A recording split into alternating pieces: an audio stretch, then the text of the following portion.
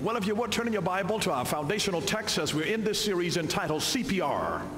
CPR, you know what that means, creating personal revival.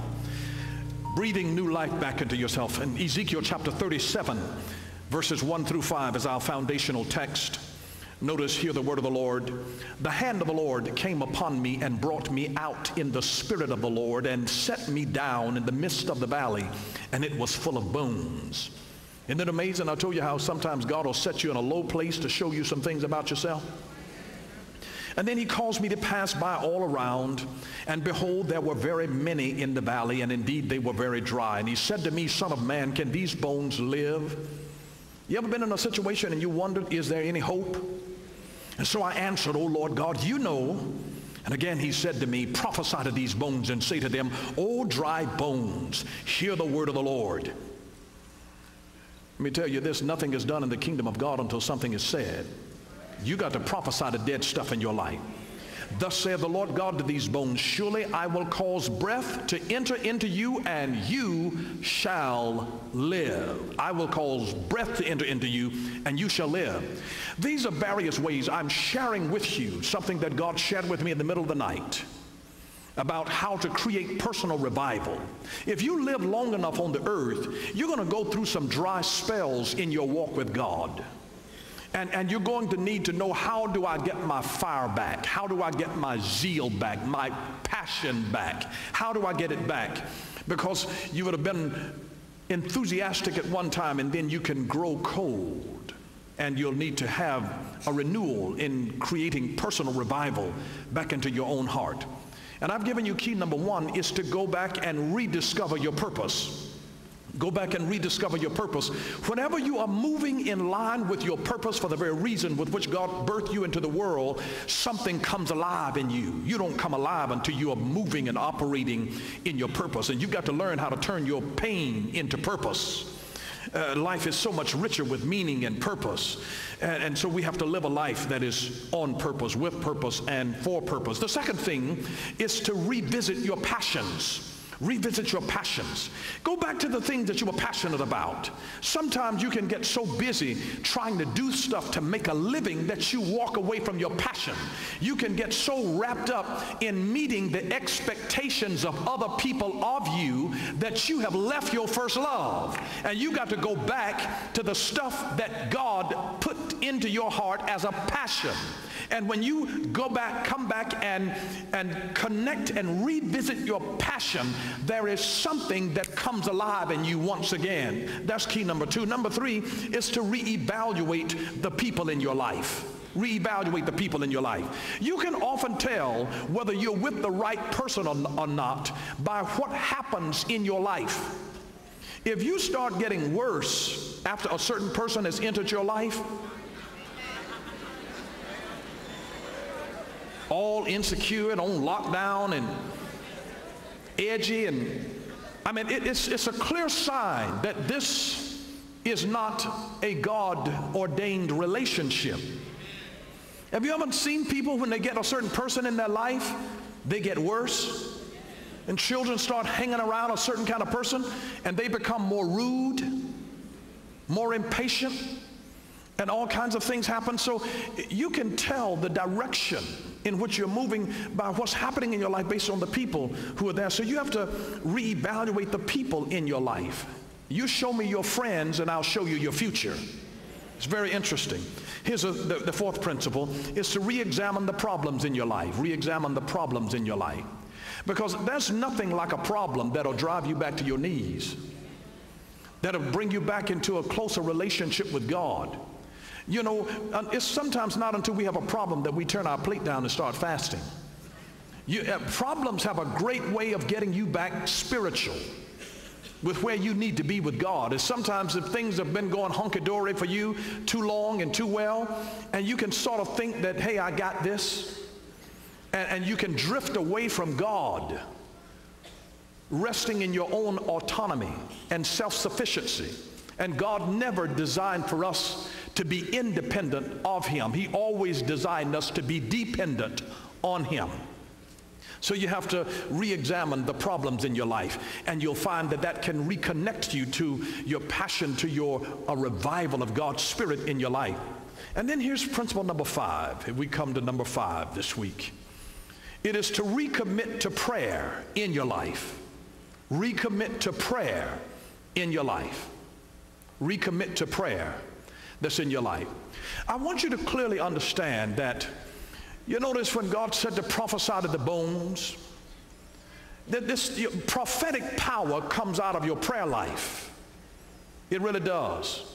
And when God begins to send breath to prophesy, pneuma, spirit, breath, we have to be able to take breath, pneuma, spirit, and put it with the logos, the written word. And when pneuma, the breath of God, is added to the logos, the written word of God, you get rhema.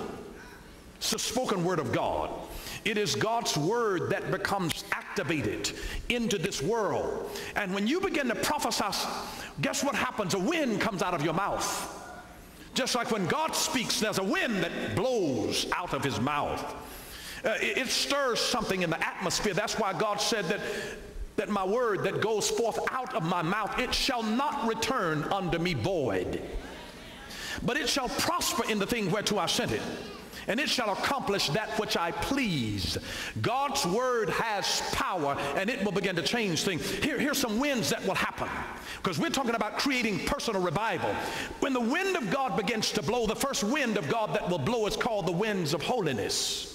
Winds of holiness, where the Spirit of God will come, and God's Spirit alone will convict men. Did you know that it is the ministry of the Holy Spirit to convict the world of sin? That's not the ministry of men. That is the ministry of the Holy Spirit. His job is to convict the world of sin. There is one sin that the Holy Spirit convicts the world of. It is the sin of rejecting Jesus as Lord. And that the Holy Spirit will bring conviction in the hearts of mankind and draw them to the bleeding side of Calvary so that they accept Jesus as Lord. There comes a strong wind of holiness. If you ever get in a ministry and the holiness leaves out of that place, I would wonder, very careful, I'd want to get away from that, because I wonder, is God in this thing? It is God's presence in anything that makes it holy. If God is not in the Bible, it's not a holy Bible. If God is not in your marriage, it's not a holy marriage. It is God alone who makes things holy. God alone makes holy. So he sends a wind of holiness. The second wind that he sends is a wind of harmony. A wind of harmony. When the Spirit of God comes, your twisted, divided soul, your schizophrenic self comes into harmony. Prejudice begins to dissipate. The differences that exist between mankind, people that don't look like you, that don't sound like you, that don't think like you, God makes it when there's a oneness in the Spirit, because there's only one Spirit, one faith, one Lord, one baptism. There's really just one blood. We've all come from the same Lord. We ought to have the same Father. God begins to send winds of harmony. Winds of harmony. It's not about black and white and Latino and Asian. It's about the humanity of who we are, that through Jesus Christ we are brothers and sisters baptized into one body by winds of harmony. And people stop all of the things that separate us in terms of language and culture and levels of education and the amounts of money that we have. And we respect things because God has come with winds of harmony to erase the lines that divide. God begins to tear down walls, and instead of building walls, he builds bridges. And God connects that which was disjunct and disconnected by his own power. So he sends winds of holiness. Secondly, winds of harmony. And thirdly, winds of harvest. There comes a harvest in the economy of God. It comes by his Holy Spirit, where he brings a harvest of souls that comes as a result of the power of prayer. It really does. John Bunyan said this, that he who runs from God in the morning will scarcely find him the rest of the day. You ought to learn to make time for God first thing in the morning.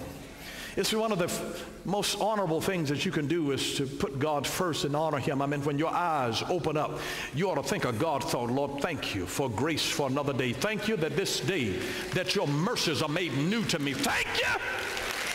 Something ought to bubble up. First thing in the morning when you open your eyes, you shouldn't start running down this list of what all you need to do today and the fact that you're running late and all that. You ought to say, Lord, I thank you. I thank you. I thank you. God, I thank you.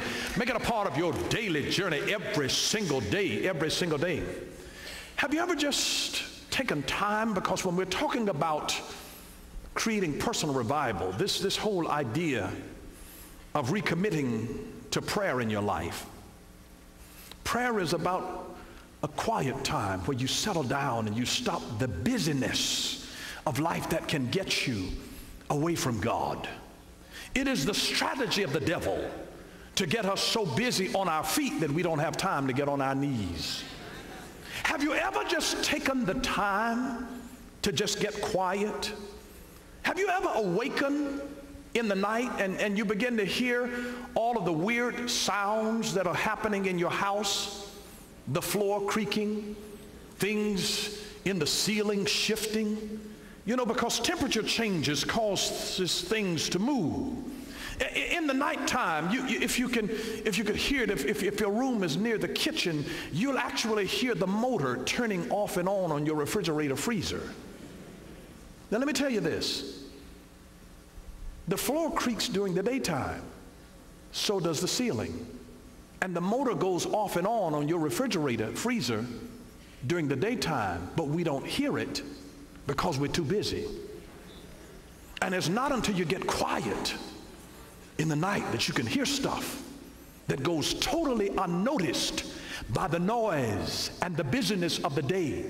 And I cannot tell you how many things that we miss because we are oversaturated with stimuli during the daytime to even notice. When was the last time that you sat quietly and just listened to what was going on in the world around you? When was the last time that you were in receive mode instead of transmit mode? To just be quiet. When was the last time that you just sat there, not trying to figure something out, not trying to exercise, not doing anything on the computer, not on your cell phone, not eating a snack, not even listening to music? When was the last time that you just sat and had a time of quiet reflection, a pensive mood before God? Because you know, coming events, they send very soft and subtle signals, but we are seldom quiet enough to hear them. Now let me say this to you. It is better for you to carve out quiet time that is short but regular instead of lengthy but random. I'm going to say that to you again. It is better for you to carve out quiet time that is short but regular instead of lengthy but random. When was the last time that you were just in receive mode, where you could go outside in nature and watch a bumblebee do its thing or a butterfly land gently on the leaf? A time where you don't think, you just look, you see, you feel, you smell, you listen. What makes you think that you always have to be doing something? Remember that we are human beings, not human doings. Human beings, not human doings. And some people get their greatest insights when they're in the shower. You know why? Because a shower is a routine activity for us. It puts your mind on autopilot. Because when you shower, you're washing the same body parts in the same order. So you don't even have to think about it. You go on autopilot. And then the water of the shower creates, as it were, white noise. that actually allows your soul to simply reflect. And some of the greatest thoughts come to people while they're taking their shower. Anybody ever had that experience where it's just a time and you realize that some things are happening? It's because it's routine, and your spirit gets an opportunity at that time to just shut off from the rest of the world. And you're on autopilot because you do the same thing in the same order every day, hopefully every day.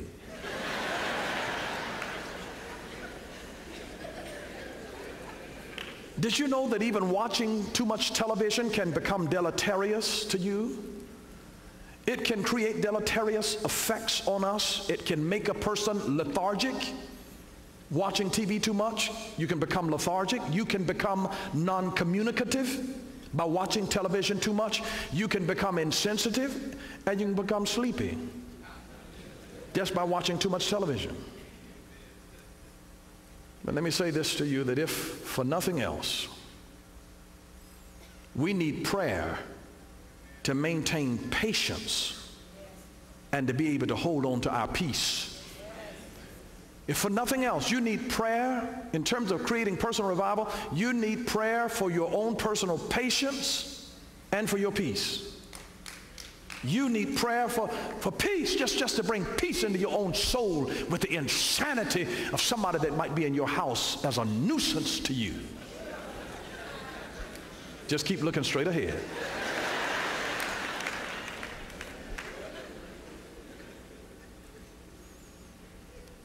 We definitely need prayer for revival, personal or otherwise. And there are 3 keys to revival. Number 1, prayer. I hope you can remember all 3 of these. Number 2, prayer. Number 3, prayer. They're the 3 keys to revival. Prayer, prayer, prayer. Because prayer is the lifeline of the believer. Prayer will get us in, prayer will get us through, and prayer will get us out. If you're in a bad situation, prayer can get you out of it. If you're in a pickle and you don't know whether you can make it through this thing, prayer can get you through. If you're in trouble, if you're in hot water, prayer can help you. It can help you. If you're in a situation where you're out of a job, prayer can get you in. I'm just telling you, we got to learn to pray. It's prayer time. It's prayer time. Can I prophesy to you for just a moment? Stop focusing on your giant. Focus on what the giant is trying to keep you from. Every time there's a giant that shows up in your life, the giant is there to keep you out of something that's greater than what the giant is themselves. The giant is a distraction. The giant is an obstacle that you've got to overcome to get to where God has already destined you. There was a throne waiting on David, and a giant was in his way. So you better look beyond the giant and see what is it that this giant is trying to stand in the way of God doing in my life. And let me just tell you this. Can I prophesy something else? If God puts a Goliath in your path, it means one thing and one thing only. It means that God has given you a giant killing anointing. If God put a Goliath in your path, it means that he alone has given you a giant killing anointing. That means you've got power to be able to deal with this thing that is a giant that's looking like it's coming to stop you from God's purpose. It means that there's already an anointing in you, and you don't feel like you have much. You may not have anything but a sling and a rock, but that's all you need. That is all you need. So all you need is a sling and a rock. And do you know that you have to learn how to use what you got to get what you want? I love something that John Bunyan said. John said, prayer will make a man cease from sin, or sin will entice a man to cease from prayer. prayer is a powerful thing. No wonder Charles Spurgeon said, I would rather teach one man to pray than 10 men to preach. You know why? Because the devil is never intimidated by prayerless preaching nor prayerless teaching. He is not intimidated by prayerless witnessing to somebody, because your witness does not have power unless you prayed. He's not intimidated by prayerless churches. You can have all the church you want as long as you don't have a praying church. A.T. Pearson said that there has never been a spiritual awakening in any country or locality that did not begin in united prayer. Prayer is an incredible secret to revival in your own soul. And you can tell what the devil is really against by what he fights. The three top ways that Satan fights prayer are: number one, sleepiness. Anybody ever been there? It's time to pray and you like your eyelids get so heavy. Sleepiness. Beware of rigid formulas. Beware of rigid formulas. I mean, to overcome sleepiness. So you have to change up your sequence. And if the devil is trying to put you to sleep on your knees, stand up. You won't fall asleep standing up. And if you do get tempted to fall asleep standing up, walk around instead of staying in one place. Pray on the move. You have to have tactics to counter him. When you know his tactics, you know how to plan your counterattack. Here's the second thing that he uses: wandering thoughts. Wandering thoughts. You ever get ready to pray and in your mind just start figuring out where you're going to eat and what's coming on TV and what all you have to do, and your mind, you're not even there with God. Your mind is wandering thoughts. It's a satanic distraction. If your mind is wandering, put on worship music. Lift up your hands while you're praying. Have an actual list of things that you want to make sure that you include during your time of prayer. You have to have counterattacks for the devil. And the third thing that he uses are interruptions. Have you ever been on your knees or just in a place sitting on the side of your bed in your bathroom praying, and then somebody start calling your name, Mama? The moment you get in prayer, somebody's going to call your name, the doorbell ring, your cell phone goes off. You ever notice that? Just interruption, It didn't even happen until you started praying. So he uses sleepiness and wandering thoughts and interruptions. And so you have to be aware of his tactics. So you have to choose a time of day that works best for you, where you'll experience the least distractions and where you'll be most focused. You know, first thing in the morning is not always the best time for some people, because some folks are not morning people. Some folks work all night and they're just getting home in the morning. They need to go to bed. They're not going to be very effective. They need to wait until they have an alert time. And so the different tactics that you use when the devil is trying to come against you. If you've got a problem even being able to be disciplined in praying by yourself, then find somebody to pray with. Because shared encouragement is always a motivation to you. Get a prayer partner, an accountability person for your prayer life. And please understand this: prayer is not talking to the wall. It is not talking to the wall. When we pray, we are talking to somebody. When we pray, we are communicating with a real person, a real God, a real Holy Spirit. We're talking to somebody who hears us and who understands us. God feels the joy and the excitement and the sorrow and the pain that we have at that moment when we pray. And he knows that there are times when we don't even know what to say, and that's okay. He's God. We're permitted to just rest in him and do what I call pray without words. Thank you for watching Power for Living with Bishop Dale C. Bronner. Join us again next time for Power for Living, where revelation is power. Power for living.